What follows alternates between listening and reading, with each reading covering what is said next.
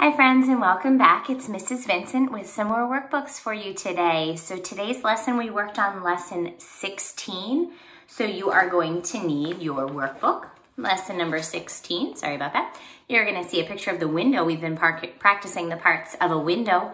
You're also going to need a pencil and you're going to need 4 crayons today. Brown, green, red, and yellow. If you need to pause the video in order to collect any of those materials, please do so now. For those that are ready, we are going to jump right into labeling the parts of a window. So our first one is for the panes of the window. You're going to make a mark with your yellow crayon on the panes of the window. Yellow panes. Here's your second rule. It is for the lock of the window. Remember, that's the one in the middle there. Don't confuse it with the handle. A red lock. Your next coloring rule is for the frame of the window. Remember, that goes all the way around the outside. That's for your brown crayon. You're going to make a mark on the frame of the window, brown. Now, the last part that you have is actually your missing part. It is the handle of the window. So remember, you're going to want to trace first in pencil, and then you're going to make a mark with your last crayon, green. I'm going to go back through and refresh all of those rules so that you can check one last time to make sure you got everything. We have yellow panes, a red lock, a brown frame, and a green handle. If you need to pause the video now in order to complete any of those marks, please do so now.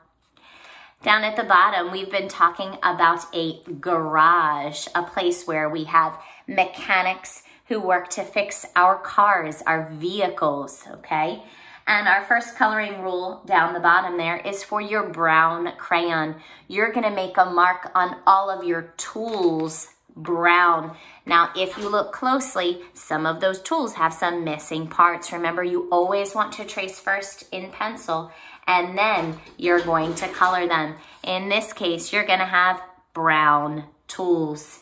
If you need to pause the video, go ahead and do so. My next coloring rule is for those vehicles.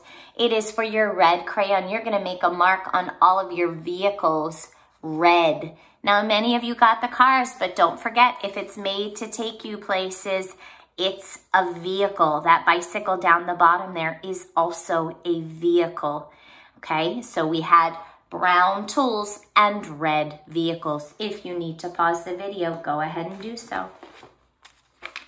For those that are ready, I'm going to turn to the back. This is a new picture that we have not seen before. We are at a bus station, so you can see some more vehicles outside. You can also see that this is a glass kind of fronted building, and that inside, this is the bus terminal. Sometimes you'll hear people call it, okay? So this is our bus station that we are at. I apologize if you're hearing my dog in the background. She wants to be let into this room. Here's your first coloring rule. All of your containers are going to be yellow. If you can put things in it, it's a container. So this big one here, it's actually a set of lockers where you can store your things. So it is definitely a container. But you'll also see that there are a lot of people who are traveling via bus, okay? And they're carrying suitcases. If you can put things in it, it's a container. So I made a mark on my suitcases yellow as well. They're all over, so use your super spy eyes to make marks on all of your containers yellow. If you need to pause the video, go ahead and do so.